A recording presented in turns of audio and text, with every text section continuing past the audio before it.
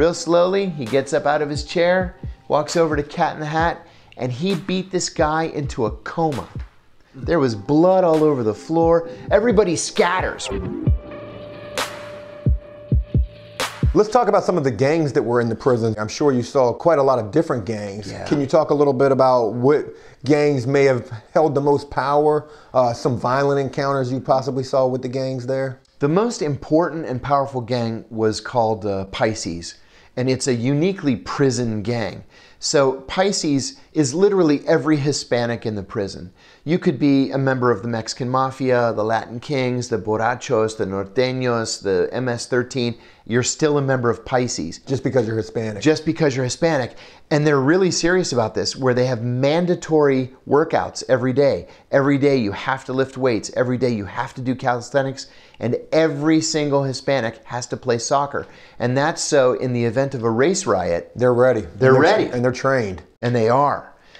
So within the Pisces, you have these different subgroups, these different gangs. We had Bloods and Crips, mostly Bloods, but we had some Crips too. And then their two shot callers had an overall black shot caller who kept the peace. And then among the whites, we had the Aryan Brotherhood. We had the Odinists that prayed to the Norse god Odin. And then the Italians. Now the Italians were by far the smallest group, but by far the most highly respected. Why was that? You know, I'm not exactly sure. I will say one of the things I learned very early on about the Italians is that they're the most honorable people in the prison. They don't steal from anybody. They don't go behind anybody's back. What you see is what you get. They're true to their word, and they're very honorable people. I don't know anything about the Italians. I've never had any experience with them being locked up because they are, for the most part, going to be in the federal system. But my assumption of what the Italians would be like in there would be relatively older guys. Is that what it is? There was almost no middle. There was the older guys. We had the boss of the Gambino family. We had the underboss of the Bonanno family. We had the boss of the De Cavalcante family. I mean, these are serious, high-level. We had two captains from the Bruno Testa family in Philadelphia.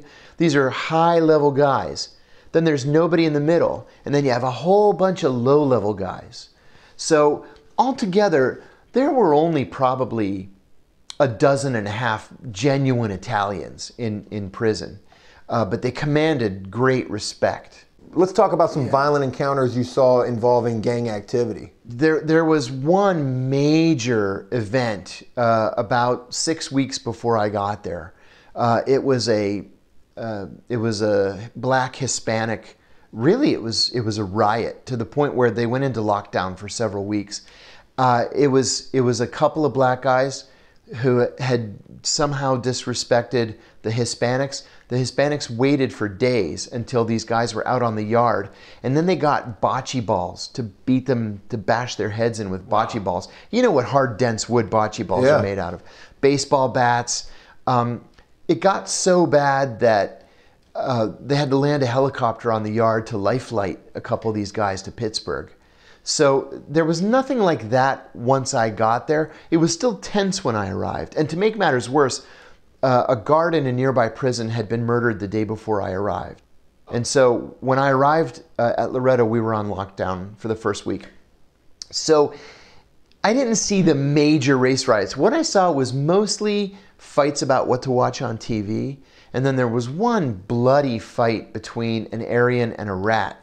And I was shocked when the rat took this guy down. And this was a great, big, strong Aryan who's working out constantly and running the track. And I guess this rat just figured he had nothing to lose, and he fought as if his life truly depended on it. There was one incident in my TV room in Central Unit which I instigated, and I was happy to do it. There were two prisoners. I mentioned to you briefly the Cat in the Hat a few minutes ago. This was a bad guy. This was a guy who was in on a murder for hire. And what happened in his case was that he owed the mafia $100,000 in gambling debts. He couldn't pay it. So what he did, because he's a moron, is he took out a $100,000 life insurance policy on his business partner and best friend. and hired a hitman. The hitman flew up from New Orleans. The guy picked him up, the Cat in the Hat picked him up at the airport, gave him the gun, drove him to the partner's house. The guy goes into the house, kills the partner. Cat in the Hat takes him back to Pittsburgh Airport, keeps the gun. And then he calls the insurance company. He doesn't even call cops. He calls the insurance company and says, oh, my partner is dead, so I need to collect on this $100,000 life insurance policy. 2 hours later, he's under arrest. So they arrest the hitman as well. Well, much to everybody's surprise, the hitman doesn't say a word. But Cat in the Hat just rats out the hitman and confesses to the whole thing. So the deal was Cat in the Hat would get 20. If he testified against the hitman, they were seeking the death penalty against the hitman. He agreed. He rats the guy out. But in the course of the trial, the hitman dies of a heart attack in jail. Well, the feds had to respect the deal they made with Cat in the Hat. They gave him his 20. He had done 10. When he finished his 10, he transferred to my prison for the next 10. I didn't like this guy from the get-go. I didn't like that he was a rat. I didn't like his crime. And he wanted to move into my cell because we had a good cell. I said, absolutely not. I don't like you. I don't like what you did. And I don't like your crime and your response to it. So he kind of had it out for me. Well, there was another guy we called Truck, who was a long-distance truck driver in the 1970s. To make a long story short, he had committed a series of sexual assaults along his truck route. And several of the women that he assaulted testified against him. He got 20 years in a state penitentiary in Colorado. The issue with him was, though, that along that same truck route, at the same time, women were being murdered. And so the cops thought it was him, but these were the days before DNA testing, and so they couldn't get him on those charges. But they got him on these sexual assaults. And so he did 20. Now, the state of Colorado had wanted him to spend the rest of his natural life in prison. They were upset that he only got the 20. And so they kept pushing him and nudging him and trying to force his hand when it came to his parole. They would call him in the middle of the night. They would go to his house in the middle of the night. And finally, he shoved his parole officer. Well, that's an assault and it's a parole violation. And so the parole officer called the cops to come and search the house, and they found guns. And so they got him on felon with a gun. It's a mandatory minimum of 8. He got another 20. So although they didn't get him on the crime they thought he committed, he ended up with 40 years in prison. Well, this guy was very, very violent. He would beat up his roommates all the time. And I mean, like, seriously beat them up. If they were talking too loudly, if they put the light on while he was taking a nap, they'd get a beat down. This guy, for whatever reason, actively sought my approval. I kept him at arm's length, but he was constantly trying to ingratiate himself with me. Well, I'm sitting next to him in the TV room one day, and Cat in the Hat doesn't see that I'm sitting like 4 feet away. And I had been called to the lieutenant's office earlier in the day to sign a form saying that I was agreeing to an interview with NPR. They had called that day. And so Cat in the Hat had heard that I was called to the lieutenant's office. And he says to the guy next to him, "Did you hear they called Kiriakou to the lieutenant's office? That guy's a rat." And Truck is sitting next to me, as I said. He leans over and he says, "Did you hear that? That guy called you a rat." And I thought, this is your chance. This is my chance. And I said to him, a couple hours ago, he called you a child molester. Truck turns and looks at me. He ain't like that at all. He doesn't say a word. He didn't like it one bit, right? He looks at me real slowly. He gets up out of his chair, walks over to Cat in the Hat, and he beat this guy into a coma. There was blood all over the floor. Everybody scatters, right? They all run back to their rooms because they don't want to be implicated in this. So what happened is the cops took both Truck and Cat in the Hat to solitary. Cat in the Hat for his own safety and for him to recover down in there. He was beaten. He was beaten senseless. I had never seen a beating like that in real life. And Truck got another assault charge. They added 2 years to his sentence, and they sent him to a medium security prison. One major difference between the federal and state system, you being in federal prison, I was in state. When I go to prison, I'm not leaving the state of Virginia. I'm staying right here. Right. The federal system, though, they can send you to California, yes, Alaska. And they do that, and it's called diesel therapy. I was threatened with diesel therapy when I started writing this blog that I was calling Letters from Loretto. I had crazy success with this blog. My first one got 1 million hits because it was picked up by the Huffington Post. Oh, wow. And once the Huffington Post got it, it went crazy. It was on all the major news broadcasts.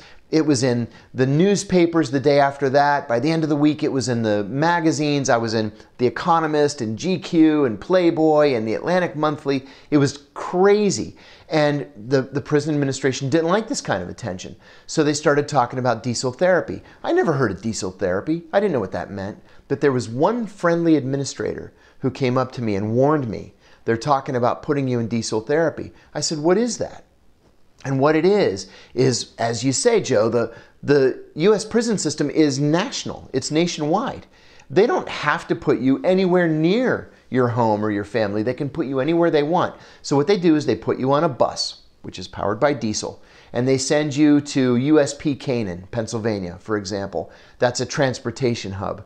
Maybe you're there for a week, maybe you're there for a month, then they send you to Harrisburg, where you catch a Conair flight to Atlanta, USP Atlanta. Maybe you're in Atlanta for a week or 2 or 4. And then they send you to Oklahoma City, which is the national transportation hub.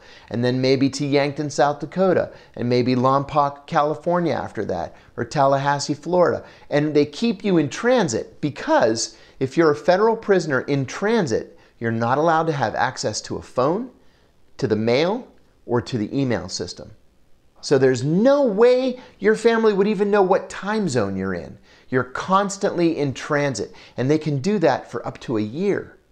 Well, that's what they threatened me with. So I immediately wrote a blog. I smuggled it out. It was published again on the Huffington Post, went crazy again, viral post. This was a blog post about the diesel therapy. About the diesel therapy. And I said, they're threatening me with diesel therapy because I'm practicing my constitutional right to freedom of speech. So what happened was, people like Yoko Ono tweeted, hands off John Kiriakou. John Cusack called my wife to ask what he could do to be helpful. And he tweeted, there were 1,600 phone calls to the director of the Bureau of Prisons saying, you better leave that guy alone. And they backed off. That is insanity. It was crazy. And then I learned a great piece of intelligence. It just so happened that the following weekend, my cousin came to visit me from Pittsburgh. And when he was out in the lobby waiting to come in, he heard 2 cops talking about me. One of them said, who's that guy coming to visit? And the other cop said, Kiriakou. Oh, that guy that's writing those blogs? How come that guy's not in solitary? And the first cop says, I asked the warden that. And the warden said, we can't put him in solitary because he hasn't used any of our names. So my cousin told me this. And I said, this is a great piece of intelligence. I realized at that moment, I could write anything I wanted. I could say anything I wanted. And so long as I didn't use their names, they couldn't touch me. So all of the blog posts are in the book. And again, I will be including links to John Kiriakou's books down in the descriptions as well. John Kiriakou's case was actually pretty high profile, which brought in a lot of attention from not only media sources, but also celebrities as well, as he was just mentioning with Yoko Ono. Yeah, Yoko Ono was very good to me. John Cusack, Daniel Ellsberg. I got $5,000 from Roseanne Barr, wow. The comedian. I like Roseanne. I like Roseanne. She's number 1 on my list. But Susan Sarandon, the Academy Award-winning actress. I mean, I've lost count the number of people who helped me out, who were supportive, who tweeted about my case to their millions of followers, who sent money from my defense fund. It was really amazing. That is insanity. But one thing that I want to mention as well, with what you were writing from prison and what I was writing as well, that was something that I also did myself, was not mention anyone's name. Right. So what I would actually do when I would be telling a story about some of the crazy stuff that I was experiencing, I would make up little nicknames for either the prison staff or the actual prisoners that I was in there with. You know, that way I couldn't really be held too accountable for putting someone on full display. I did the same thing. Did you actually have nicknames for guards or other prisoners? Oh yeah, Horseface, Big Dummy, Spawn of Horseface. Yeah. What do you think the worst thing about prison was?